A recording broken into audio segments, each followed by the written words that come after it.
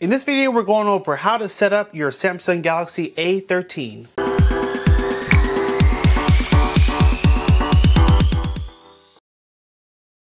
Welcome back to another video. I'm your tech guide, Wayne. And in the video today, I'm gonna walk you through how to set up your Samsung Galaxy phone. I'm gonna show you some really cool little tweaks you'll wanna make just to set your phone up and make it easier for you to use it. So let's jump right in. The first thing you'll wanna do is increase your screen timeout time. If you notice, the screen goes dim very quickly. So if you want to increase that time so your screen stays on longer, what you'll want to do is swipe down from the top of the screen, and in the upper right corner, this is where you'll find your settings wheel. Tap on the settings wheel. From here, we're going to go to display, and then we're going to swipe up until we get to screen timeout. And we're going to change it from 30 seconds to either 2 minutes or 5 minutes. I usually like 2 minutes. But 5 is good as well. This way your screen will stay on longer without you having to constantly touch the screen. So really important tweak there, and help from driving you crazy from the screen going dim so quickly. Now moving on to our next tip, I'm going to show you how to connect to Wi-Fi. So you'll want to swipe down from the top of the screen, and in the left corner you'll find this switch. This is called a notification switch, and it's just a shortcut to some of the different settings that are most important. So to turn on Wi-Fi, you'll want to tap on this little symbol right here. And once it's blue, that means that your Wi-Fi is on. And next, you'll need to find your Wi-Fi network or the network you'd like to connect to. As an example, at your house, or someone else's house, they'll have a name for their Wi-Fi network, and you look for that name. But like if you were out at a Starbucks or a Denny's, it would probably just say Denny's or Starbucks. So you just want to look for whatever the network name is to connect. And here I'm going to connect to this one here, and then I'll need to enter the password so I can connect. So let me do that right now. So once you put the password in, we're going to tap connect and give it a few seconds, and after that we are all set.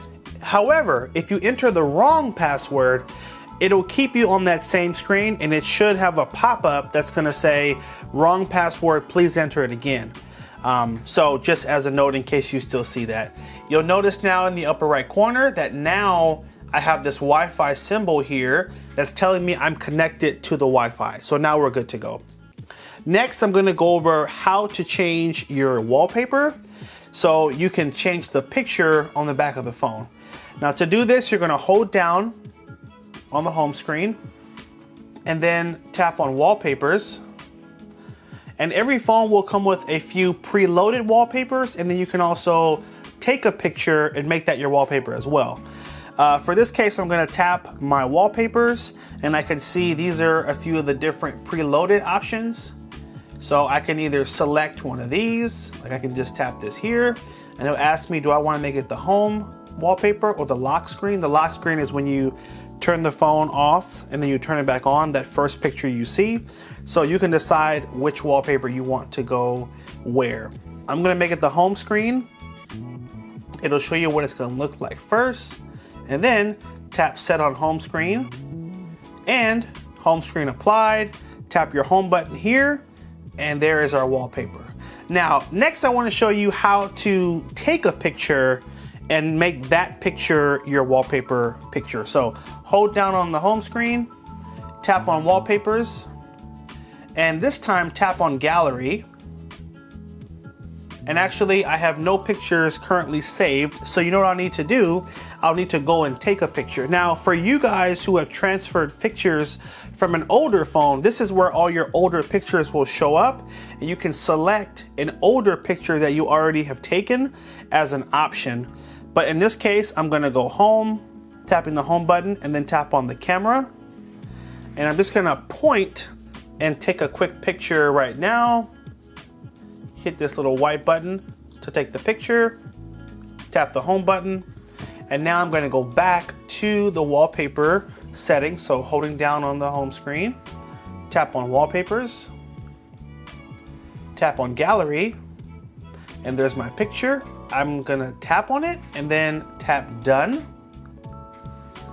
Tap home screen. That's what it'll look like, and then I'll hit set on home screen. And after a few seconds, here we go, tap the home button, and there's my new wallpaper. So that's how you take a picture and select it to make it your wallpaper. Now next, I wanna take you into the Galaxy store. Right here on the home screen, you should see it. If you don't see this here, you're gonna swipe up, and the Galaxy store should be here. This is where all the apps are that are on your phone.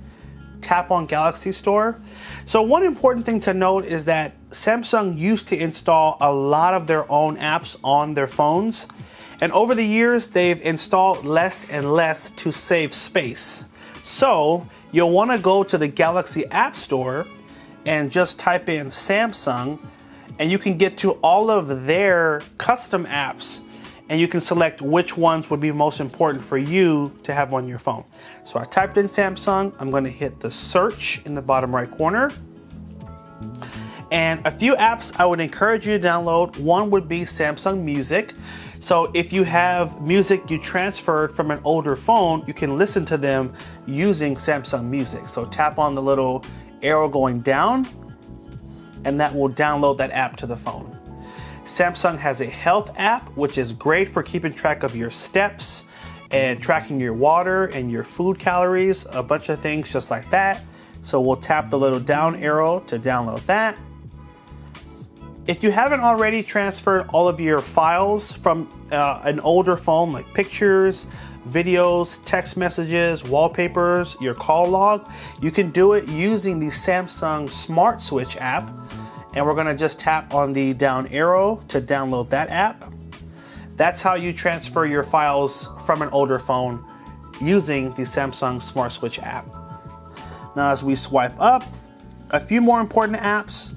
Samsung Email is a good app. Now you can also use the Gmail app to sign into your email.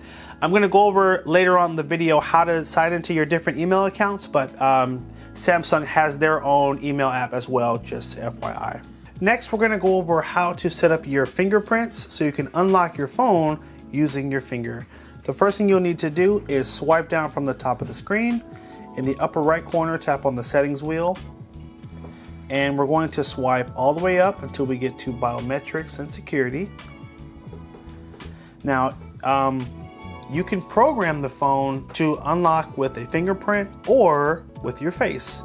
If you like to use the face recognition, you can simply tap the first option here.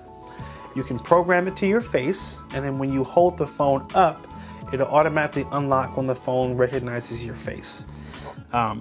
I'm going to demonstrate the process for the fingerprints because it's a little more involved.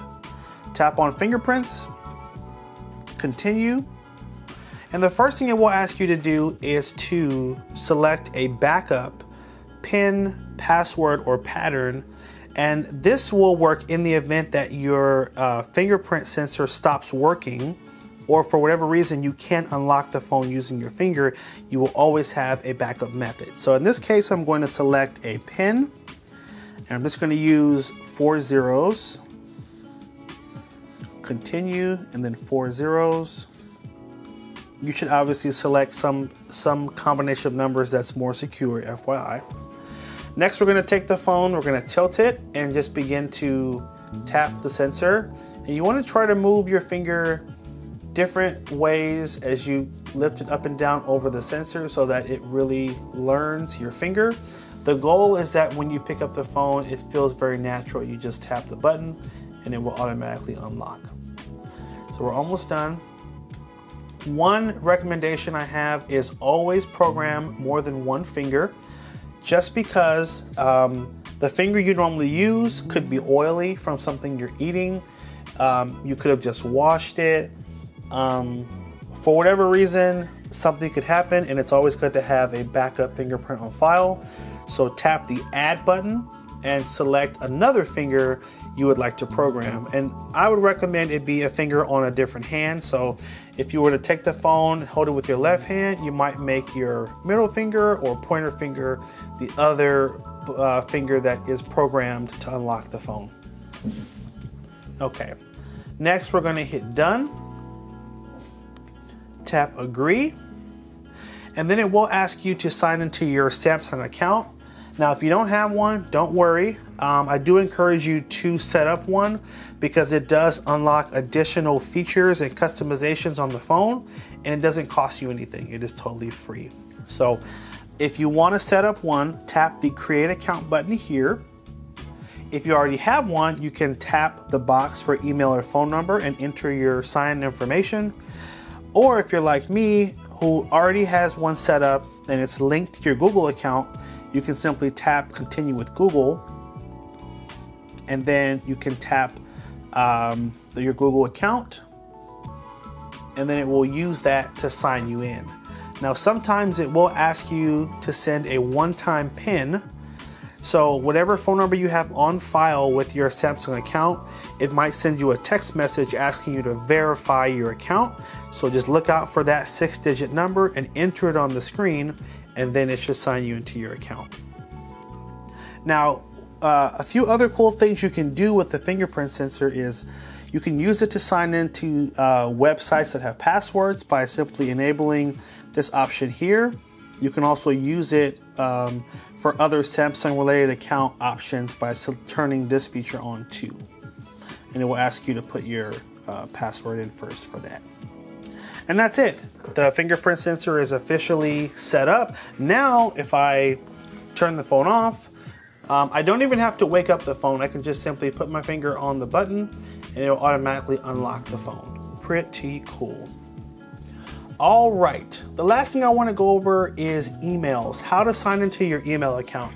Now, one important thing to note is you can use the Gmail account to sign into other accounts that are not Gmail.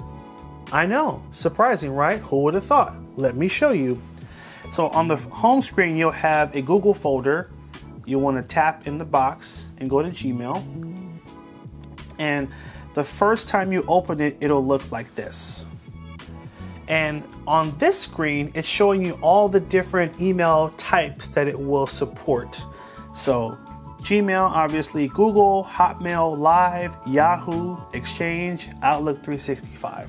So it'll work with quite a few different types of email accounts, but it doesn't work with them all. So I want to show you a backup option in the event you don't see your email type on the screen. Tap the home button, go to the Play Store, and you'll want to do a search like I just did here. Type in @sbcglobal.net and you can do a search, and it will bring up all the email accounts, all the email apps that will support that email type. So in this case, I previously downloaded this option here. And so if we open it, we can then sign into that email type using this separate app here. You would just tap add another account. And these are all the different options that it will support. So AOL, iCloud, OnMail. SBC Global is technically an AT&T email type, so you would tap AT&T for that and then enter your username and password. And that's it. Now, the very last thing I want to show you is something that's going to help a lot of you out, and it's a tweak for your home screen. So hold down the home screen, tap on settings, and come down to the option that says lock home screen layout. Now, by enabling lock home screen layout, this will stop apps from being moved on the home screen. So for example, if I try to move this Messages app here, I can't because the screen is locked. So once you have your phone set up and you have all the apps that you would like on the home screen, you'll want to go and enable that feature. Again, hold the home screen, tap settings, and lock home screen layout. By doing that, it will make it so none of your apps are going to move on the home screen. Now, as I turn it off, guess what? Now I can move this by simply holding down on it for 1 second and then dragging it up just like this. Now, some of you have been a victim of this. You set your home screen up, you put certain apps in certain places, and then you might give your phone to someone else or to a kid, or your phone is on in your pocket, and all of a sudden everything gets shifted around, you can't find anything. So I encourage you, set your home screen up the way you like it, and then lock the screen. And you might find that you have an app like OneDrive that you might say, I'm never going to use that. Well, hold down on it.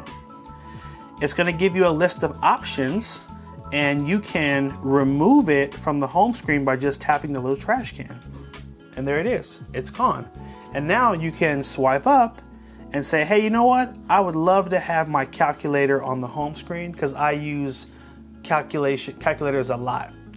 Hold down on it, drag it down, and let it go. And now you'll be able to move the calculator in that spot.